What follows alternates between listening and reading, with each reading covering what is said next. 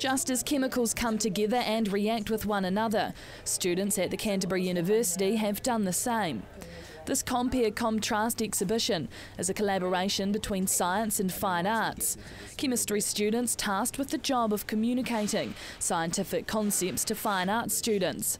From here, these creations were born. They explain to them a chemical process or a chemical phenomenon or a reaction, and the artists then use that to feed into a work that they made in response to it. So not a direct illustration of the chemical reaction, but expanding and extrapolating the idea. Madeline Granger sculpted this design, showing a hybrid combination of plants and technology, coexisting together as a vision of the future. Using this copper wire in a fishbowl to show the plants slowly dying.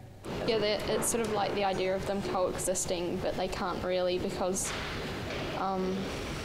it's like suffocating the plant. The university exhibition gives chemistry and sculpture and design students a greater understanding of the comparing and contrasting aspects of their own disciplines.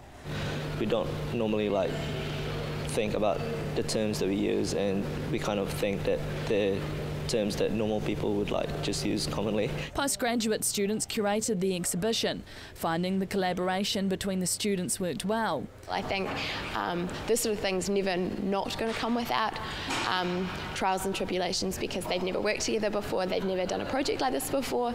So I think from my observations, I think it was really productive. The diverse range of students created 20 of these pieces of art, sitting on display within the biology department. Emma Cropper, CTV News.